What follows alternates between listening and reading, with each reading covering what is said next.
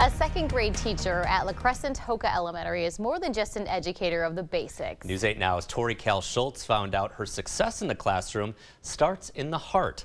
We recognize Kim Baer as this month's top-notch teacher.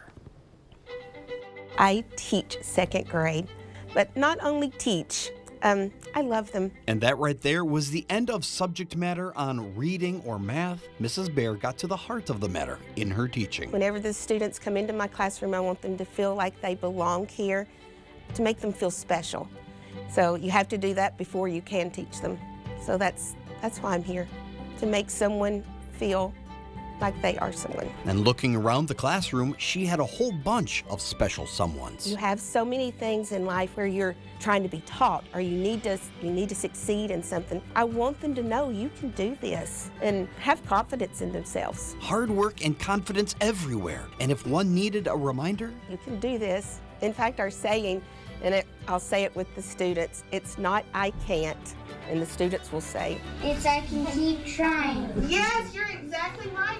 I can do it. I can do it. No, I don't want you to give up. I never want you to give up. And the results of her motivation don't end when the students leave her classroom. I've had many students come back and say, Ms. Baer, I did this, I made it, and I did it because you just kept on. I have students that have left my room, and if they still run up and hug me, that's where I see success. And hugs I saw everywhere she went. Seeing their success actually makes me feel successful. What would she say is the secret sauce to an impactful career in education? I would say devote yourself to showing the students that you love them, that you care about them. If a teacher does that, then they can teach them. Yeah, it's not just about coming in here and saying how to do a math problem.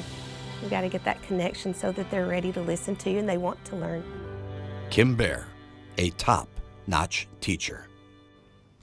Well, and you heard that little southern twang in there? Well, Miss Baer is from Tennessee and is taught there as well as Missouri before coming to our area with her husband. Well, we're lucky to have Yeah, her. we definitely are.